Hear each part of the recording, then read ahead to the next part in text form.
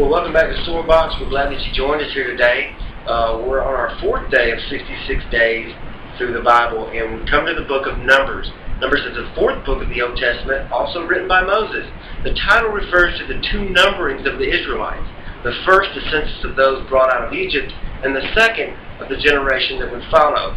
Numbers records Israel's experiences as they wander through the wilderness. We see God's provision, and yet we see man's stubbornness and rebellion. And this book contains both history and laws. I've chosen today Numbers 22, verses 31. The Bible says, "Then the Lord opened Balaam's eyes, and he saw the angel of the Lord standing in the way with his drawn sword in his hand, and he bowed his head and fell flat on his face." You know, have you ever wanted to do something but you keep running into a wall? You pray, you fast, you do all you can, but you can't seem to make it where you want to go. Well, Balaam was heading down a path riding his donkey, but the donkey was able to see the angel, and he stopped. Balaam became angry at his donkey, but in reality, his donkey saved his life. So often, just like Balaam, we go through one day after another blind to the spiritual warfare, God's directions and God's plans, and we're simply focused on where we want to go and what we want to get done. So many things, though, can mess up our plans and get in our way. They can slow us down, they can make us turn around, or just stop us in our tracks.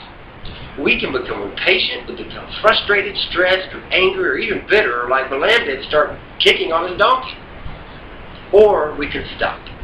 We can acknowledge that, you know what, God is in control, and ask Him how we should respond.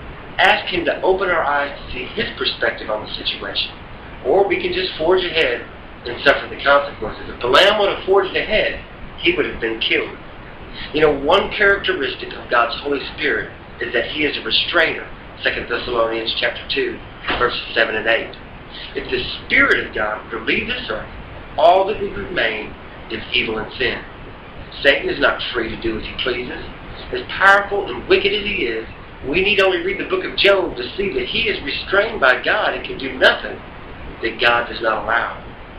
I talk a lot about our freedom. As humans, we have the ability to make choices, but we must keep in mind that God is still sovereign. He can restrain the devil, He can restrain sin, and He can certainly restrain us. I believe God's ultimate desire is to restrain through the still small voice of His Holy Spirit. Yet He can use angels, He can use His creation, He can use circumstances, and He can certainly use people. He can use a donkey. God has every resource at His disposal. When man sinned, God put him out of the garden and restrained him from returning and eating from the tree of life. When sin had gotten out of control on the earth, God sent a flood and wiped everything out except those in the ark. When man attempted to reach heaven with the Tower of Babel, God restrained him by confusing the language, and so man was scattered throughout the earth.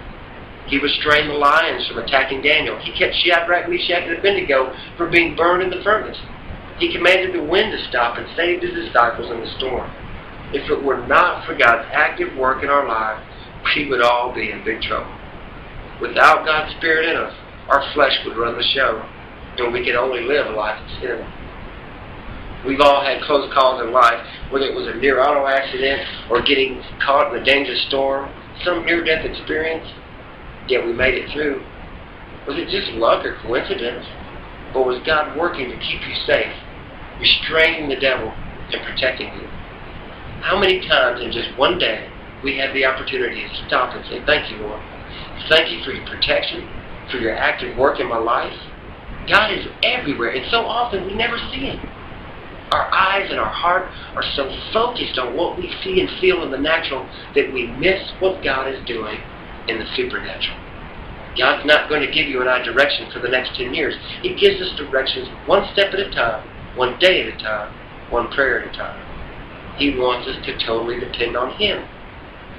When we're stopped in the road, we need to look up. We need to ask God to open our eyes. You know, it could be the devil that's in the way. God may tell you to walk straight ahead. He'll make a way once you start obeying Him and going where He told you to go. Or He may tell you that you're going the wrong way and you need to turn around. Perhaps the most difficult is when we simply have to wait in faith. It seems like nothing's happening and we can't go anywhere. Well, it's then that we must trust God that He's in control, that He'll sustain us, that He'll fulfill His word, and that He'll conform us into the image of His Son in the process. Don't let your flesh or the devil convince you, like Adam and Eve, that God is keeping something good from you, that He's restraining something you need or deserve. The Bible says no good thing will leave hope for those who walk uprightly. But if you delight yourself in the Lord, He'll give you the desires of your heart, and that God will supply all your needs. God used a donkey to restrain Balaam and save his life. And He can use things in our lives too that we may not expect. The key is always to trust in the Lord with all your heart and lean not on your own understanding. In all your ways acknowledge Him, and He will direct your path. God bless you. See you back here tomorrow. 66 days, 66 books. Let's make it through the Bible together. God bless you.